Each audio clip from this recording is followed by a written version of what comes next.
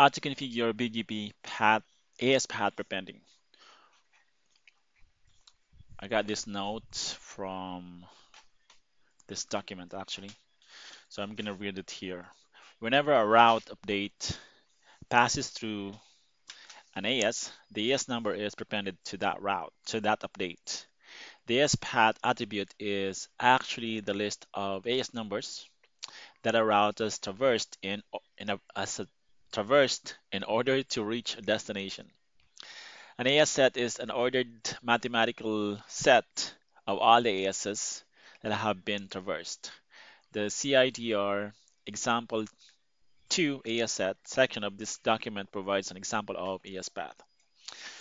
So it's saying here that whenever a route update passes or a network passes an AS, this number is attached to that update or to that route. The AS path attribute is actually the list of AS numbers that a route has traversed in order to reach a destination. Okay, so in this example, in the example in this section, RTB advertises network here in AS 200. When that route traverses AS 300, which is here, RTC appends its own AS number to the network. So when this network reaches RTA, the network has two AS numbers attached. One is 200, then 300. For RTA, uh, the path to reach this network is 300, 200. So from here, then there. The same process applies to once this network, which is the one here in RTA or in AS 100, and this network, RTB has to take path 300, 100. RTB traverses 300 and then 100 in order to reach this network. RTC has to traverse 200 in order to reach this network, and path ES in order to reach this network. It's kind of easy to understand. So let me just go here to my note. So yeah, this I got these statements from this document. So I'm gonna read it again. Whenever a route update passes through an AS, the AS number is prepended to that update. The AS path attribute is actually the list of AS numbers that a route has traversed in order to reach a destination. So BGP prefers the path with the shortest AS path. So less is more,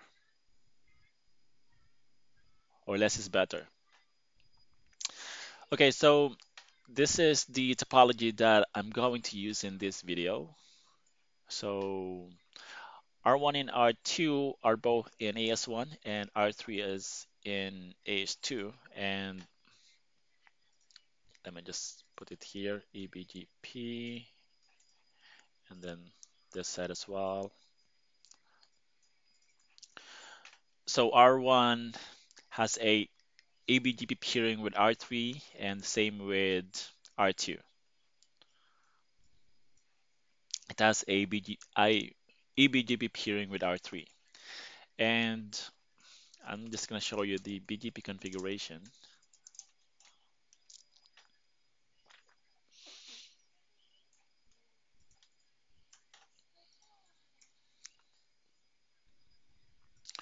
You can see here that R1 is advertising this route to into BGP, and same here. And R3 is actually learning that route um, using this next stop. This one.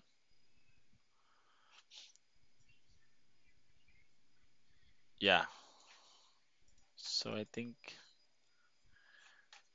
oh yeah. So what I'm going to do in this video is basically um, append a 3AS paths to network, I mean to from R1 to neighbor R3 so that R3 will see this path worse compared to this path between R3 and R2 because right now R3 is choosing this path. So in addition to what we have just discussed here, AS Path is a BGP attribute that you can use to influence inbound traffic. So in this case, R3 is trying to get to, this network, um, 1.1.1.0/24, and R1 and R2 are both advertising the same route. So let me actually, I'm curious. Is it the same IP address? Yeah, same IP address. Okay. So yeah, that's what we are going to do. Again, we are trying to influence the inbound traffic by manipulating the, I mean, by setting the AS path or by prepending the AS path on R1 and make it longer. Because now it's by default, it is just one hop here. Okay, so I hope that makes sense. So I'm just going to copy, let me just explain it here. So I'm just, creating a route map named AS Path Prepend. This is basically permit 10 is by default. And then I'm not matching anything, so meaning I'm matching everything. So set AS Path Prepend. So I'm prepending our local AS number, which is 1. And then apply that route map. This is the name of the route map, outbound, because we are influencing the inbound traffic. So for this router to get to this network needs to, I mean, we're going to receive uh,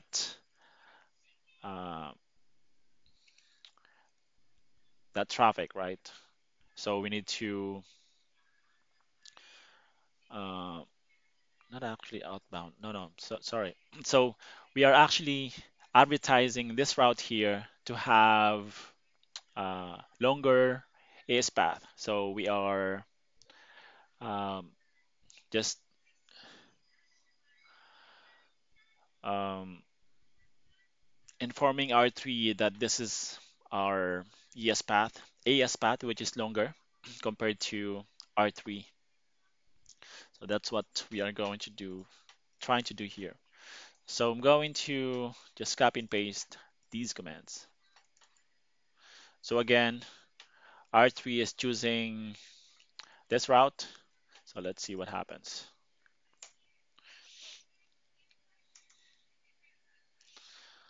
Go back here.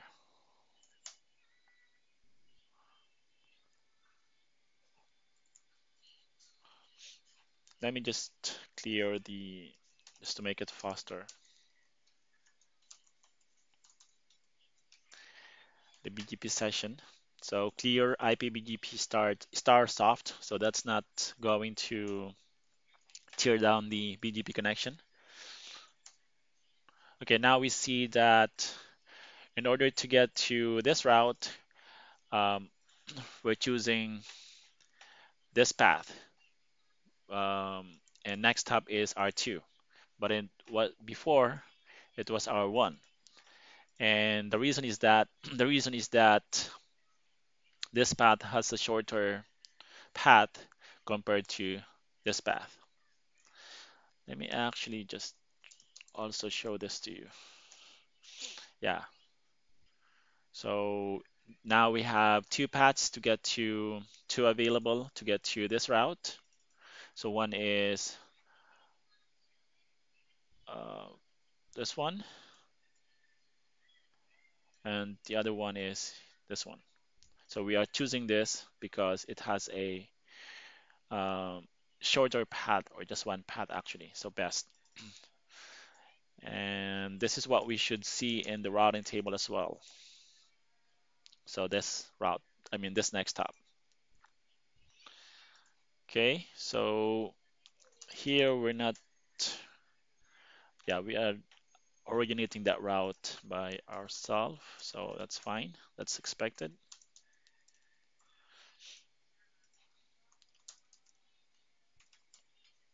Yeah, so that's how you can influence your inbound traffic. Did I say outbound earlier? Yeah, so that's how you can influence your inbound traffic by configuring a AS path prepending and applying it outbound because you are manipulating your inbound traffic. So yeah, you apply it, you advertise it into network. So that's outbound because you want the other ASs to see, I mean, to see the particular attributes, BGP attributes that you actually configured with that route. So that's how I think better to, that's how you, one approach that you can use to understand it.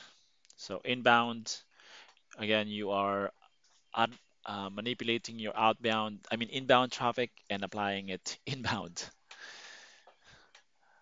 Right, so that's how you can configure BGP AS path attribute.